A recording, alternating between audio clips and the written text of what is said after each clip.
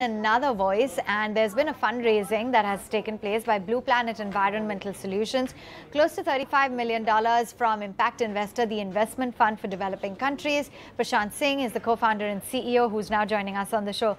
Good to have you on board. Prashant, let's talk about the fundraise details. How much have you raised? Who are the investors? Sure. So this fundraise is for 35 million bucks, where IFU, the Danish DFI, has invested us our investments in Singapore, where we'll be utilizing those funds for scaling up the landfill mining business and e-waste business in India. So what is the game plan then? What do you plan to do with the utilization of these funds? Yeah, so we already are the largest landfill mining player in Asia. And we are bringing a lot more technology-driven execution.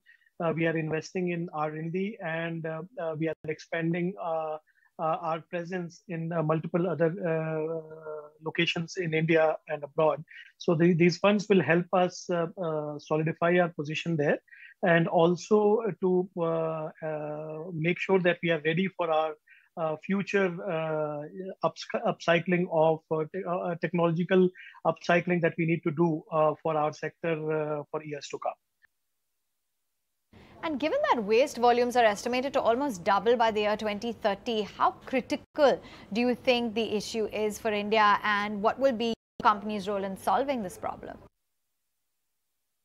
Yeah, absolutely correct. I think the waste generation, as Indian economy is growing at such a fast pace, and there's a lot of urbanization which we foresee in the very near future.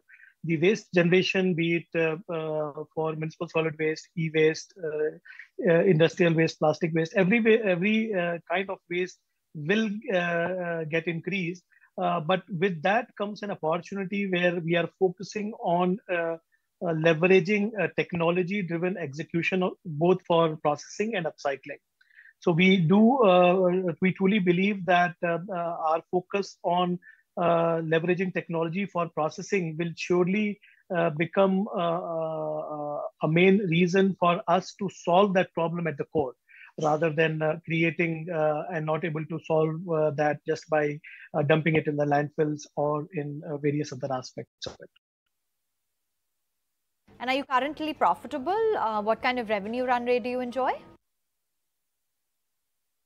I mean, we are one of the largest players in Asia. We have the processing capacity of more than 20,000 tons a day. We have processed more than 12 million tons of waste over the last 5 years, and we are profitable. With the specific numbers, unfortunately, we try to make it confidential. Okay, fair enough, won't probe, but let's talk about the long-term game plan for the company. Yeah, so as far as our long-term goal by 2030, we plan to become one of the significant contributors for CO2 emissions avoidance. So we plan to avoid more than 40 million tons of CO2 emissions going into the environment by 2030, which is around 4% of India's goal of 1 billion tons. So we continue to stay focused on circular economy ecosystem, building sustainable solutions, and to ensure that we are able to make tangible progress as far as CO2 emissions are concerned.